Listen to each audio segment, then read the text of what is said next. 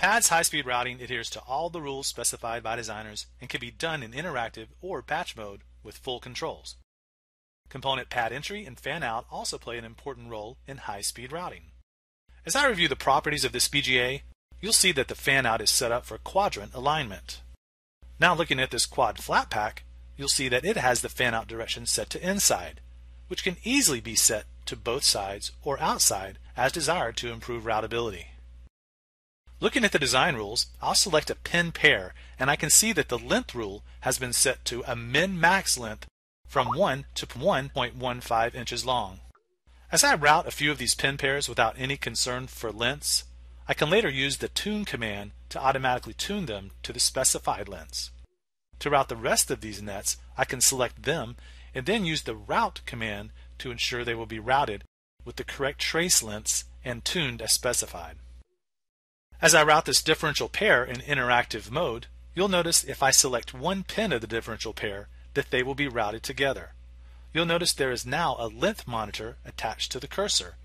As I route, I can also use the accordion command as desired and continue routing, and then double-click to complete routing this differential pair.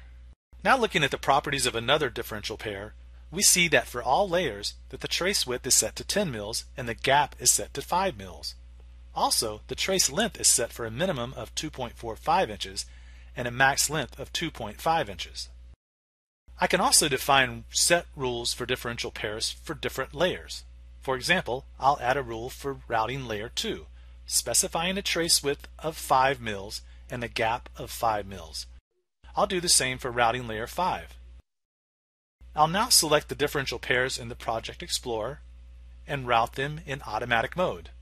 I'll also open the length monitor for high-speed routing that will display both the estimated and routing lengths in real time.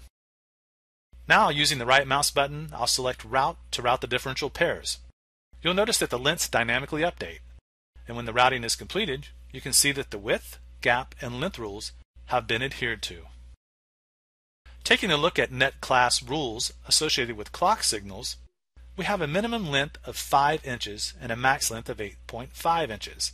I'll auto-route the clocks, and you'll notice that the monitor updates the lengths. Next, I'll close the spreadsheet and I'll reroute this clock in interactive mode. You'll notice in the navigation window that the nets routed are in green and adhere to the specified rules. If my manual rerouting does not match the net rules, the nets will turn yellow.